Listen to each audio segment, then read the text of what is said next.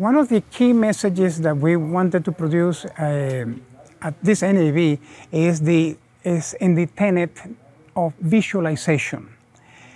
In our main stage of the CLED, the crystal LED display, this uses direct view micro LED technology.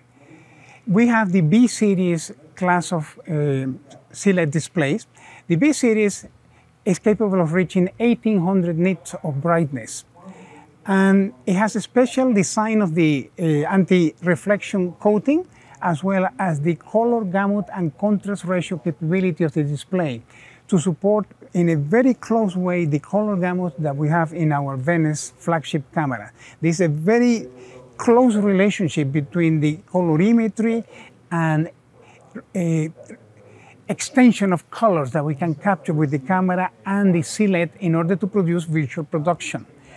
Also, another element in virtual production is our partnership that we have with rendering technology. We are working very closely with the Unreal engine from the Epix Games technology group, so that we can create virtual backgrounds that perfectly present in the CLED, so that when they are photographed with the Venice camera, produces this virtual reality that is very real because of the closeness of the colorimetry, the rendering, the tracking of the camera, and the motion that we have in the virtual background.